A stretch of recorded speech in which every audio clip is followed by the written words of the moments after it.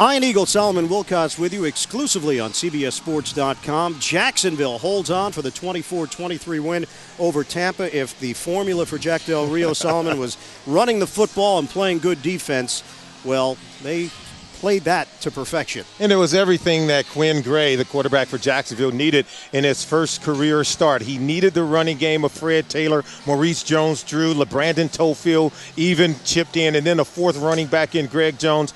It was very productive. And then the defense to come away and get 3 interceptions in this game against Garcia, who had not thrown an interception all season long. It was really, I think, the blueprint for success if you're Jacksonville. Certainly a gut check win for the Jacksonville Jaguars coming off that Monday night performance against the Indianapolis Colts. They needed to go out and play the style of football that they did here in Tampa. For the Buccaneers, this one is going to be a bitter pill to swallow because they had all the momentum in that third quarter. It had shifted their way, but in the fourth, they weren't able to finish plays and clearly unable to finish the deal. Very much some opportunities, I think, for the offense for the Tampa Bay Buccaneers. We saw in the fourth quarter on the last drive an overthrow from Jeff Garcia, overthrowing Ike Hilliard, who's wide open. He catches the ball. He walks in for a touchdown. Could have been the game-winning touchdown for the Tampa Bay Buccaneers. I thought John Gruden put his offense in a position to make plays to win the game in the end. Wasn't enough against a very good Jacksonville defense. Bounce-back win for the Jaguars. They improved to 5-2.